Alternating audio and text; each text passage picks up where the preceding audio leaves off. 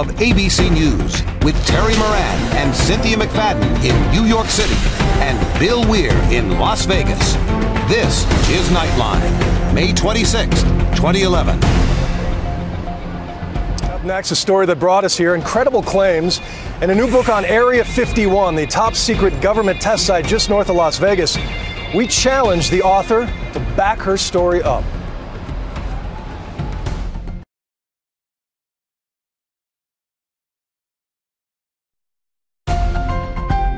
Nightline continues from Las Vegas with Bill Weir.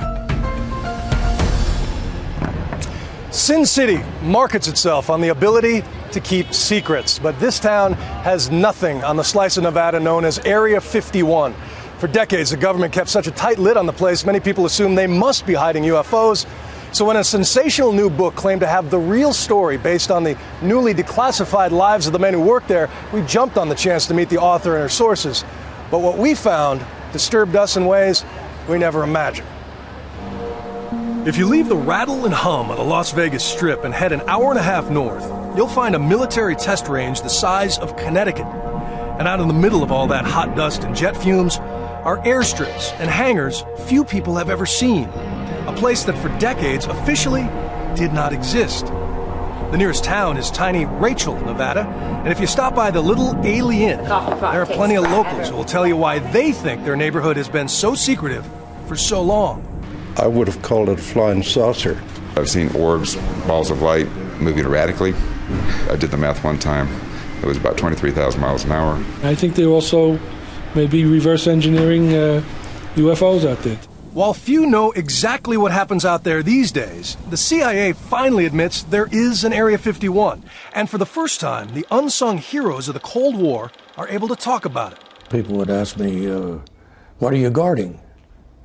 I don't figure it's any of your business. To guard Area 51, Richard Mingus took an oath of silence, along with all the others who spent their careers in a sun-baked wasteland, locked in a race to build and test better flying weapons than their arch-enemies in the Soviet Union.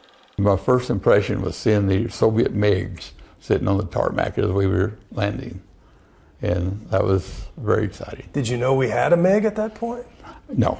T.D. Barnes took apart a captured Russian fighter and helped build America's first stealth aircraft. And engineer Jim Friedman became Area 51's trusted courier. But neither man could tell their wives how they spent their days.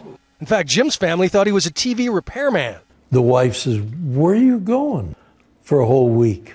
I can't tell you. It took special people not to break up. But it was impossible to keep every test flight away from prying eyes, and with every civilian sighting came a new type of conspiracy theory. If not conventional aircraft, then what did they see? Here's a plane streaking at 90,000 feet, which is twice or better than any conventional plane. And at that speed, it was a UFO sighting.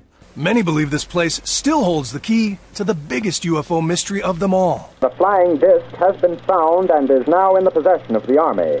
Legend has it that after a flying saucer crashed in Roswell, New Mexico in 1947, the wreckage and the aliens inside were taken to Area 51 for study. After interviewing dozens of former pilots, engineers, and spies, LA Times writer Annie Jacobsen details a number of top-secret weapons tests. But she concludes they were not the reason for Area 51's constant secrecy. Instead, it was something else. One of them tells me something that completely stuns me and causes my jaw to drop. Everything that the myth of Roswell is has an element of truth.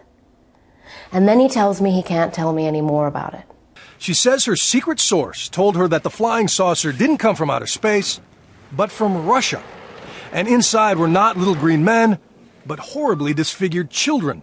They were about 13 years old, and they had been manipulated surgically or genetically to appear as if they were aliens. After World War II, she writes, Joseph Stalin employed Nazi doctor Joseph Mengele to create alien lookalikes out of human guinea pigs.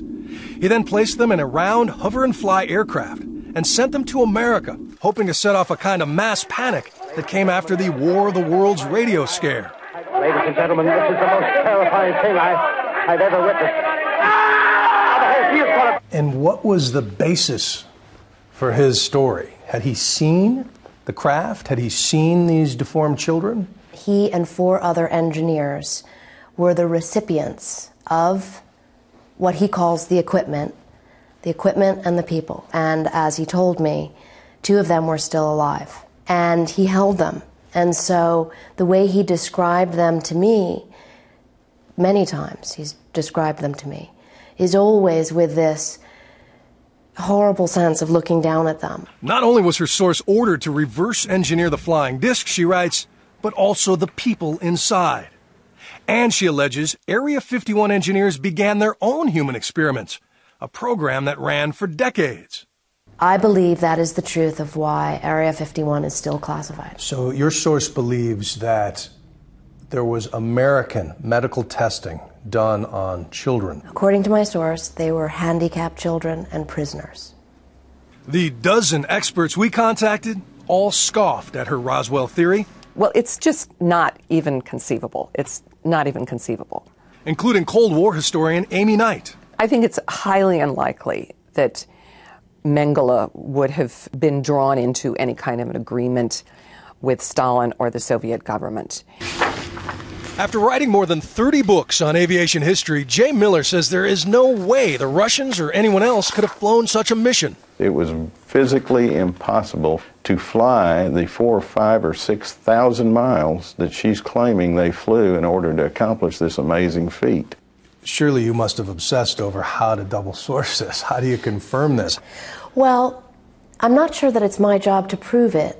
I do know it was my job to report it, and that's what I did. Can I talk to your source? I have asked. She insists that her source is the last man living with a secret no one could understand. And he confided in her just bits of information over 100+ hours of conversation. But shortly after that interview, we managed to track down Annie's top secret source living here in Nevada. And within minutes of entering his home, heard him describe that Russian flying saucer filled with mutilated children. He says he's afraid he'll be arrested if he goes public. He's also afraid Al-Qaeda might kidnap him for his engineering knowledge. He's a genuinely likable guy with impeccable credentials. But given a few holes in his story and the fact he's almost 90 years old, it's impossible to know whether this whole thing is something he witnessed, heard about, or imagined.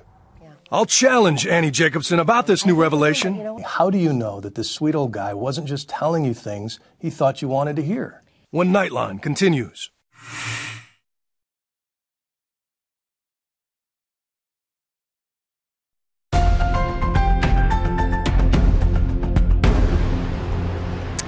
Back to the tale of Area 51, a place that holds, according to author Annie Jacobsen, a Soviet flying saucer, the bodies of mutant children, and evidence that Americans performed gruesome experiments on disabled kids. She insists those allegations came from a reputable former Area 51 engineer, but when Jacobsen brought him to us, he contradicted several of her claims. To us, this man in his late 80s seemed obviously confused and conflicted, so we promised to protect his identity, but we were also keen to see how Jacobsen would act while selling her book. This is a really great book. At every stop on her promotional tour, Annie Jacobsen has fiercely stood by her book as it is written. Who was on the spacecraft? Well, there were some child-sized aviators, and that's what's most disturbing about my book. It was not Martians, it was actually the Russians. It had been Stalin's idea, and it was originally of a Third Reich design. Unbelievable. You have to read the book. If you're sitting there scratching your head at home and you're wondering, Annie has done an incredible piece of journalism here. And after repeated requests and a tense negotiation, she agreed to sit down with me a second time to discuss the discrepancies.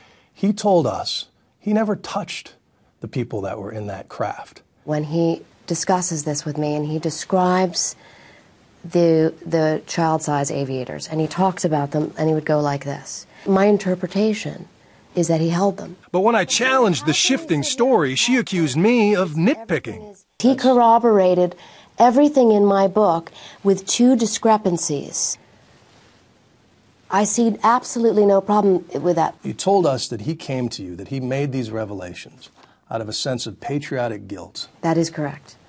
When I asked him, why are you here? Why are you talking about this after all this time? He said, quote, to help Annie's book.